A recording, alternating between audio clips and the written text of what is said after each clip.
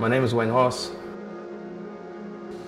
I am a painter and drawer. I'm originally from Germany and live in Amsterdam since, by now, 18 years, which is quite a time.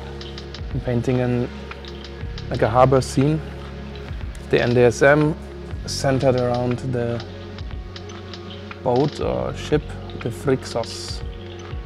I've been painting on the street in Amsterdam in the early 2000s quite a lot, where there were a couple of images from back in the day. I must say I like them all quite a lot because it's all black and white and like from a while back.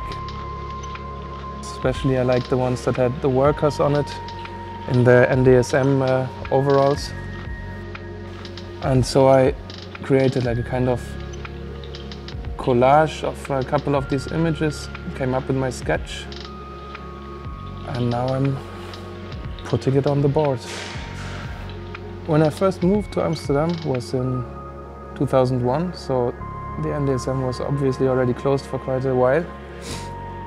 But I came there quite a lot because to me it was an interesting area.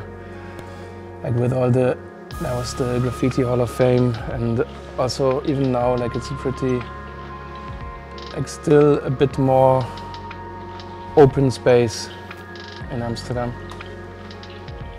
So yeah, I like harbor areas and I like how they change and develop. I'm happy to be a part of this neighborhood now and to leave my voice there for the years to come.